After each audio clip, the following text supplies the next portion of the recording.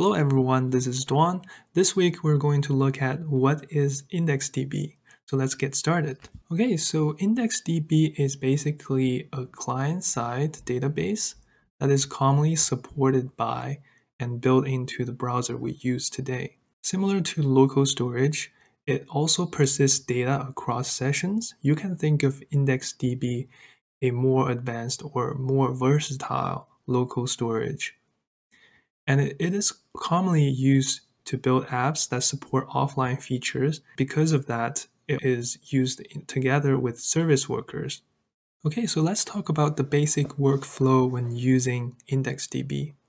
The first step, similar to other databases, you need to connect to the database. For IndexeDB, you can use the indexedb.open, specifying the database name and the version of the database. This will trigger one of the three events: upgrade needed when local version is lower than the version that you're trying to connect. The error is when database failed to connect, and success when connection is successfully established. And based on those events, you can start perform database initialization, like building your object stores and continuing modifying the database. And there are also another step you need to be careful of when working with IndexeDB is to listen for the version change event and together with the blocked event to handle a parallel upgrade pitfall. So basically there could be a situation where a user is trying to open a two version of your IndexeDB. That's going to have problems. You want to listen to that and maybe suggest to the user that you need to restart your browser or close the tab to make sure newer version of IndexeDB is installed. But the next two steps are basically what the developers will be doing most of the time when working with IndexeDB. So first is using the database transaction and object store to perform modifications to the database. For each of those transactions, you'll be doing handling of transaction result success and errors. Okay, so let's talk about the basic concepts when using IndexeDB. So IndexeDB, first of all, you have what's called an object store. If you're familiar with other database types, you can think of object store very similar to collections, tables. So it's basically where the data inside the database are organized into. So for IndexeDB, the object store is able to contain a list of key value pairs. And this object store can only be modified during the upgrade needed event. So like tables in your other databases, you want to perform creating tables or modifying tables during the migration. So this is the same for IndexeDB. The other terms that you need to get familiar with is the transactions. If you have worked with other database before, it's the same meaning. A group of operations that should either all succeed or fail. Also, in addition, the operations that performed to the IndexeDB must all be made using transactions. So everything you need to do, whether that's one step or multiple modifications, you need to use transactions for IndexeDB. The basic method for that is database transaction, specifying which object store you want to perform the operation and the type of your operation. So the type can be read-only, basically just reading the data, and read and write. For IndexeDB, you'll also be doing error handling with event delegation. So what this basically means, because every operation is in the transaction, whenever a request fails, the transaction automatically cancels. And this error event can be catched by all three levels.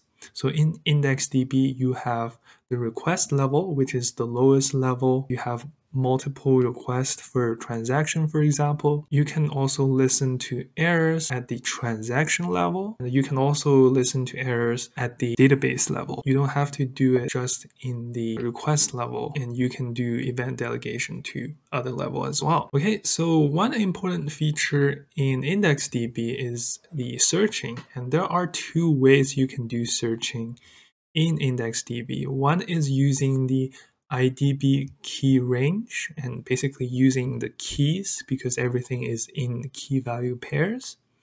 IDB key range basically have several methods, but they're pretty much similar. You can specify upper bound and lower bound of your key value, and it will get everything in the range of that key. The other way you can do search is using the index. So here are two examples. The first example is where we talk about the IDB key range, specifying the upper bound and the lower bound, and we're using the object store getAll method to get everything within that range. Okay.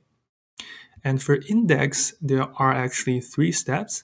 The first step is you need to create the index during the upgrade needed event. So at the start, for example, here we have a basket of balls with different color, and we're creating a color index. We're using that color index later to create color index variable.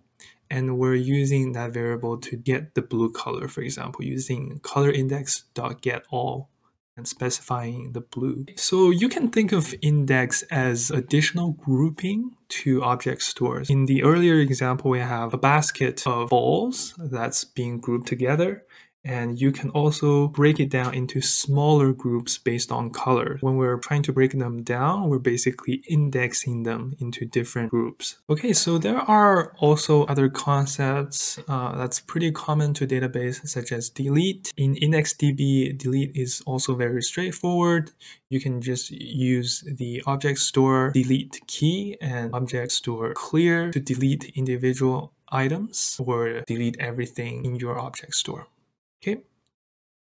And additionally, you can also use something called a cursor object in IndexeDB. What cursor object does is instead of when you're trying to get everything together, you'll be storing a list of items in a memory. And this memory can get very big depending on the size of your data. The cursor object helps saving memory. Instead of looking at all items that you get from the search result, it actually looks at each items individually. So you don't have to worry about memory being exceeded. One last thing that you need to know about when working with IndexeDB is what's called a Promis Wrap. You can find it in the npm package. What Promis Wrapper does is turning those request.onSuccessOnError to a promisified manner. So you can do async await together with try catch block to handle the errors in a block by block manner. So it makes more sense most of the time for developers. Last note, I want to mention that the IndexeDB does not work with private browsing. This is intended because in the private browsing, the browser will not save any data to the local machine. So IndexeDB is a client-side database and we're saving data to the database, so it won't work together with the private browsing. So keep that in mind when working with IndexeDB. Okay, so that's a basic introduction to IndexeDB and all the key things that you need to know when getting started. So if you're interested in learning more about IndexeDB, I'm going to attach resource links in the description below, so make sure to check it out. That's it for this video. Thank you for watching. I hope to see you in the next video. Bye-bye.